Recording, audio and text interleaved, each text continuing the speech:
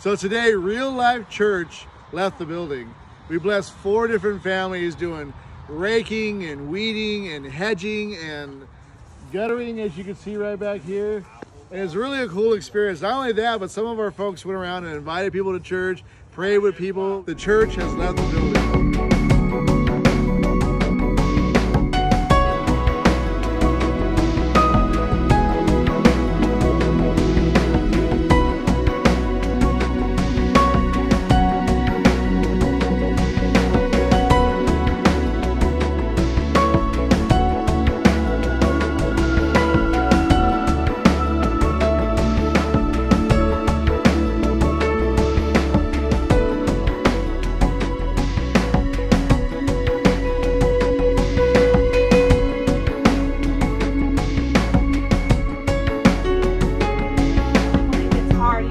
Challenges and seasons that are hard. Lord, you are their strength and their healer, and we just believe in that in Jesus' name.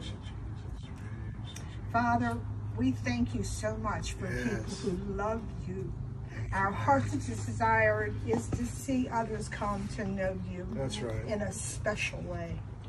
We thank you for these young people that have come out and offered their services to make your life known to the world and to this community. Thank you, Lord, for what you will do, what you're going to do, and what you have done, Lord. We're at the church. We are getting up all the weeds so that the front of the church looks awesome, and just cleaning up the parking lot and making sure everything looks good.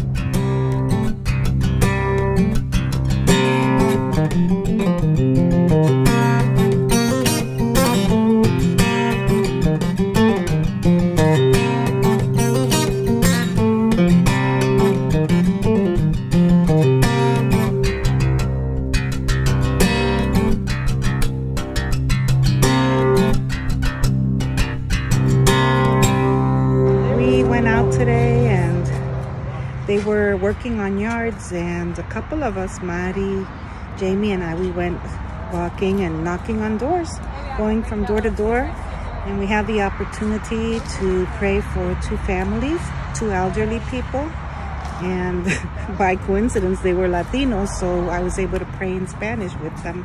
But it was awesome to know that God had this day in mind for them and for them to be prayed on.